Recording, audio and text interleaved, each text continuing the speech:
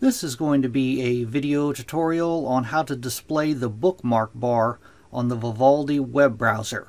I'll be using a desktop PC for this. Let me jump over to my browser here.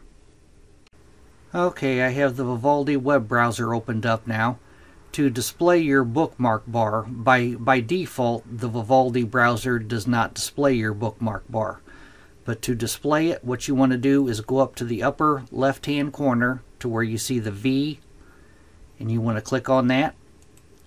Then you want to go down to where it says Settings and click on Settings. Now in the dialog box that opens up here,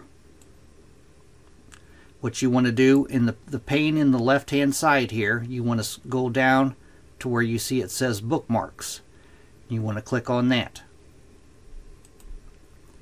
Then right in here, Bookmark Bar, you want to check this box right here, Show Bookmark Bar.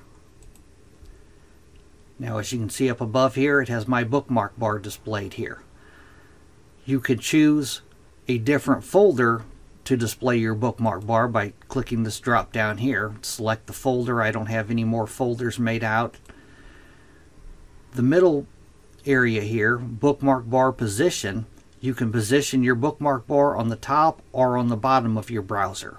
I'm going to click bottom. Now you can see down at the bottom my Bookmark Bar is displayed down there. I'm going to leave it on top though.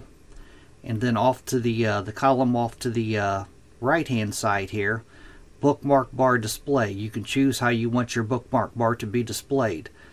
It's kind of common to have the text and the icon, as you can see above here, or you could choose text only and it'll just have the text for the bookmarks, or you could choose icon only and it'll just show the icons for your bookmarks, or you could have bookmark icon only.